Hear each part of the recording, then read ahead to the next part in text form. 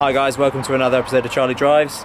Ahead of our long journey to Spain in the Defender, we've got Luke from iValet here to wash the car, just preparing it for going away and stuff like that. But yeah, I'll leave all of the details for iValet in the description below so you guys can check them out. I would definitely recommend them. They do a really professional job of sorting out the cars. They look after all of the cars that I've got, and they're a pretty epic bunch of guys, so go check them out. Anyway, let's get on with the video.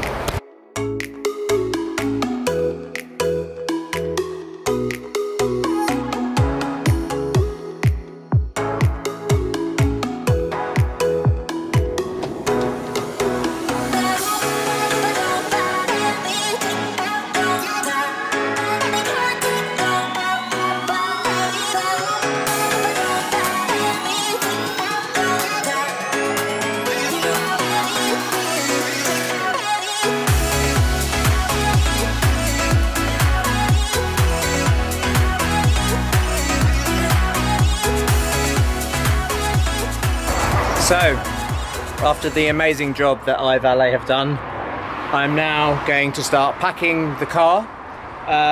The car has been fully fueled, so we have a tank full of diesel, totally brimmed it, and yeah, I'm going to try and get the maximum out of the car on the journey. I'm going to go in a second and check all of the settings to make sure that the car is set up perfectly for the long journey.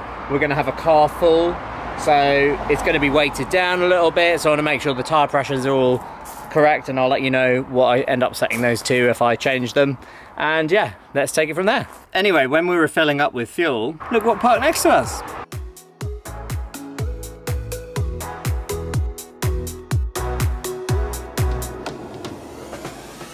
So, first things first, the most important part of the trip is to have a nice stash for the beers. So I'm going to take this out. Comes out completely, which is awesome. And look at the size of that area here. So that's where all of the cans are going to go. So we're going to put all the cans in there. So yeah, we'll get that filled up. Might leave this, should we leave this here, or no, we'll take it? Yeah, you want to take it still? Alright, figure it out. Okay, so do you think that's a bit excessive? We've got a shed load of beers in there. Now, the question is, can we put the plastic thing back on? Will it go flat or not? We'll see. I don't think so. You don't think so?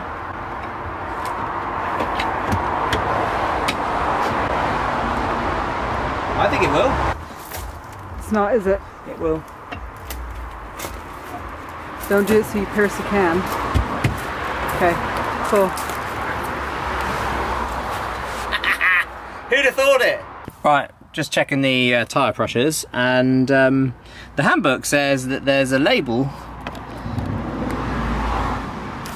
on the door, or somewhere near the door, that tells you what the tyre pressures are supposed to be.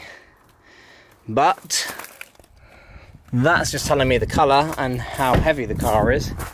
And on this side, nada. And then there's this one, which means diddly squat, I think, because that's nothing to do with tyre sizes. So I don't think it is.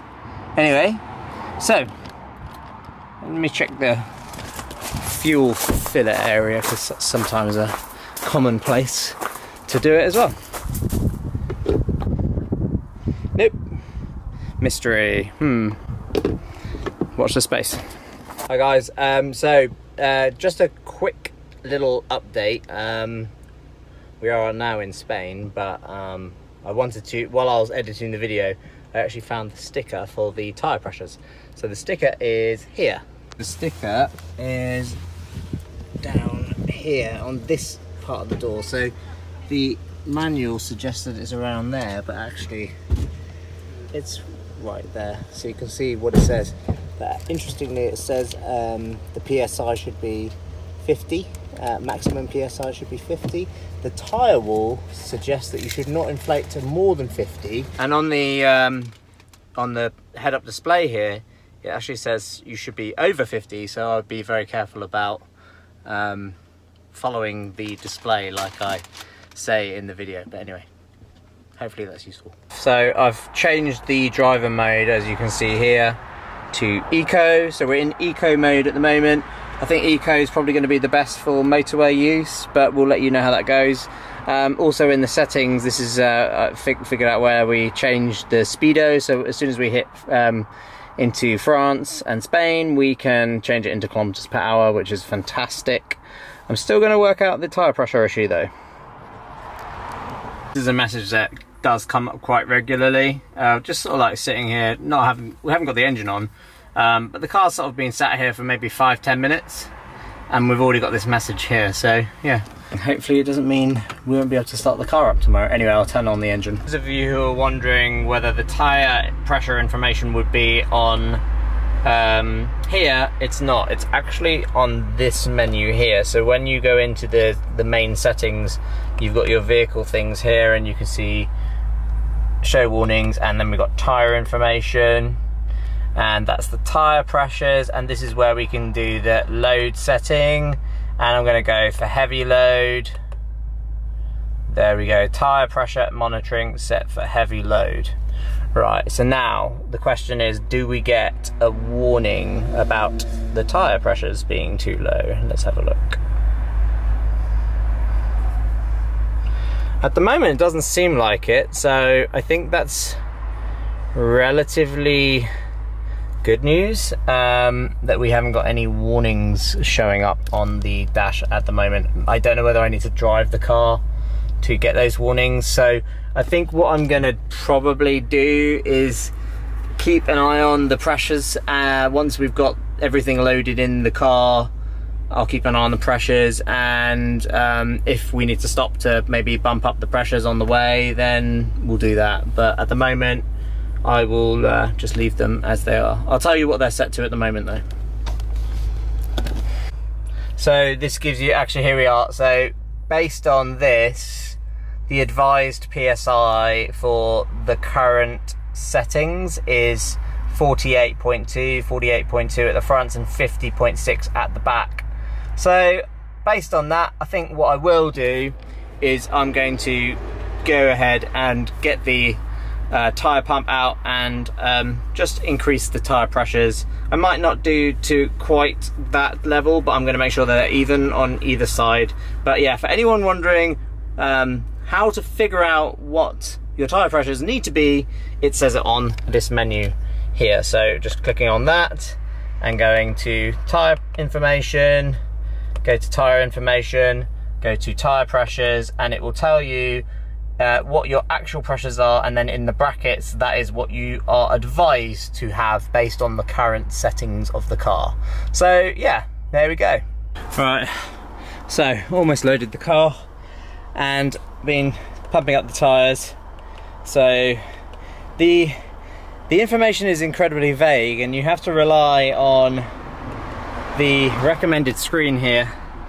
So as you can see, I'm actually going to take it for a little test drive, but I've set the tyre pressure monitoring to heavy load, and I haven't quite got it up to the PSI figures that it's advising here. I'm going to see how we get on with these pressures and then take it from there. But yeah, anyway, need to get the rest of the car packed up and get to bed because it's an early start tomorrow morning. So yeah, I'll see you for the next video then. See you later. Cheers. Bye. So we are now in France, as we can see.